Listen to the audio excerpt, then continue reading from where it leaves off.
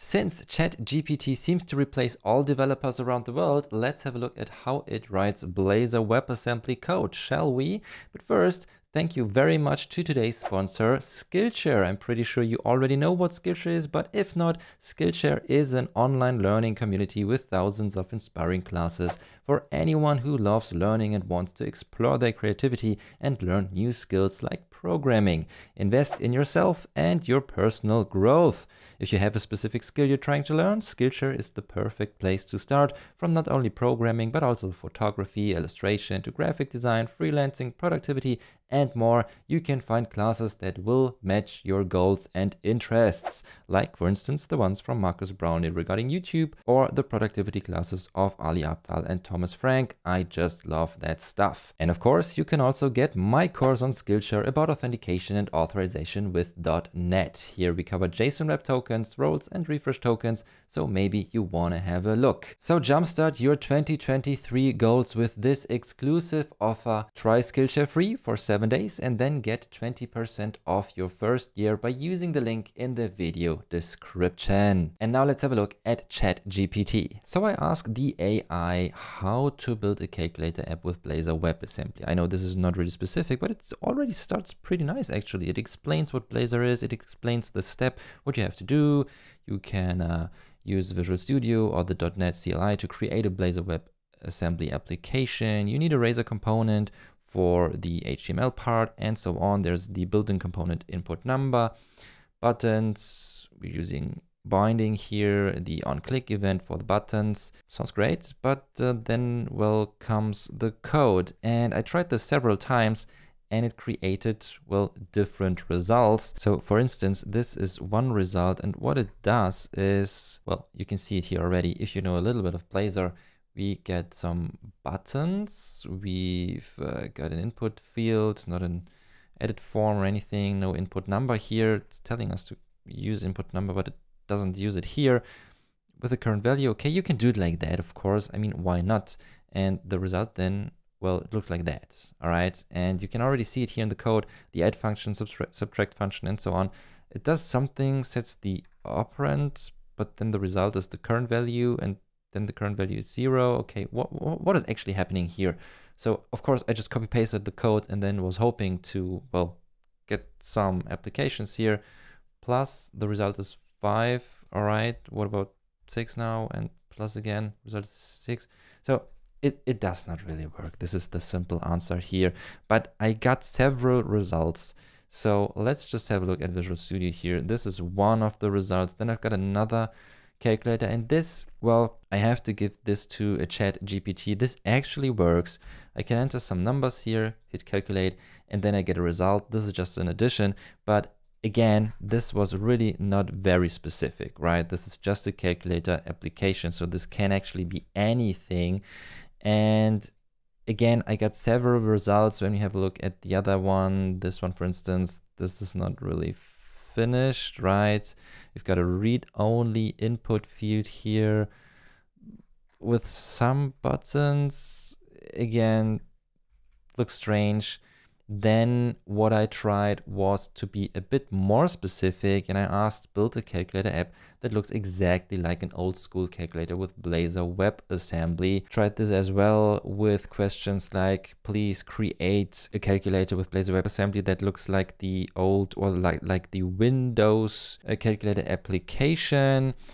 Got this result here, and now the best thing here is actually how this thing looks, right? So when I really ask for an old school calculator, so I'm a bit more specific, know where I'm getting here, right? Then this looks like that. Doesn't really work at all, but it looks nice, right? So then I thought, okay, let's just forget about Blazor here. Please write HTML and CSS for a typical calculator application. So how does this look? Well, here's the code. Again, just copy and pasted everything. And this is the result. Actually, already pretty nice. Don't know what this empty space here is, but I think we can fix that real quick. But we got nice hover animations here, right? Or just change in the styling on hover, but there still, of course, is no function because I only ask for the HTML part. With that, I actually ditched the complete calculator idea, because when we have a look at other implementations, I had to comment these out because then some types have been used that does not really exist here in the Blazor WebAssembly applications. The function implementation is then not there. Lots and lots of stuff that simply does not work. So you cannot really ask ChatGPT for now to build a complete application. For instance, I also tried to ask ChatGPT to build a tic-tac-toe game with Blazor WebAssembly, SignalR, and Identity in .NET 7. So, well, I told ChatGPT what I really want, and it gave me the steps, which is pretty nice. It knows that there is a hub you have to create with SignalR and so on. But then I asked to show me the code, and unfortunately, it cannot do that. Asked again, but then it even apologized. That was really nice, but I got no code. Anyways, it can be a great start. And then the last thing I tried was write all CRUD operations for Blazor WebAssembly application. Again, it explains a little bit. That was nice. What is CRUD? What does it stand for? And then it starts with the create call, or the create operation here. It creates a page, great stuff. Then a form, not an edit form, just a form. And then we got a handle submit. I haven't tested this. I just had a look here. First thing, I already see that you really have to be careful, right? You have to pay attention because HTTP here, the HTTP client is used, but it is not injected, right? You can fix that real quick if you know how to do it and what you're actually doing here. But if you are a total beginner, then maybe you're struggling with these results, right? After that, I asked ChatGPT to use best practices, and it really did add some changes. It used the edit form, for instance, here with even validation. So I am not sure if the complete code works, in particular because it all of a sudden then stopped down here.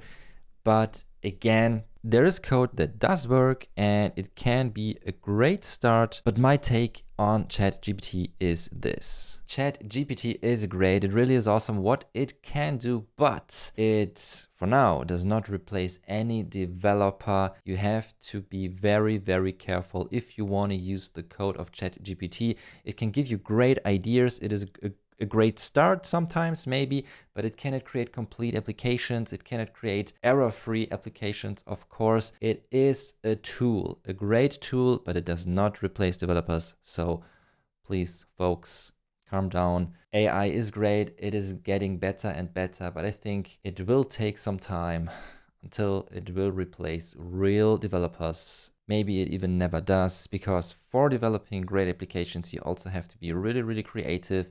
I know that AI can do creative stuff already, but again, for me, it is a great tool and maybe I will use it in the future. Don't know about that, but you definitely do not have to be afraid to lose your job or to not even start learning developing Blazor, for instance, because of all the AI stuff. So now if you think you want to learn more Blazor WebAssembly, for instance, just click on the videos here on the screen.